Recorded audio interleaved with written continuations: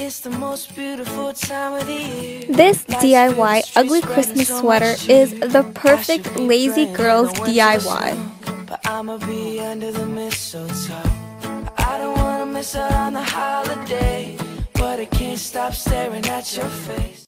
So what you need for this DIY is any type of sweater, a glue gun, and then I picked up some felt cutouts of the things I wanted on my Christmas sweater. So I have a reindeer, Christmas tree, Santa Claus, and I also bought some festive pom-poms, snowflakes, and snowmen.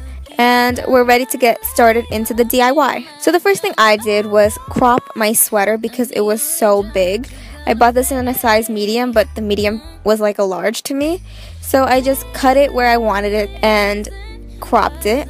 Next, I took all of the things I bought, such as the foam and the felt cutouts, and I just started placing them to see where I would want my design to be.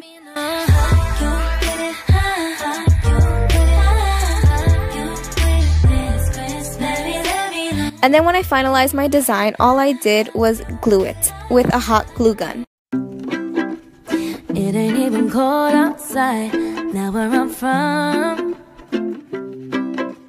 Feeling like it's mid-July, under the sun. My jacket. Then I used the pom-poms as ornaments for the tree. It's the rain, but my baby's in town and we're gonna do some winter things.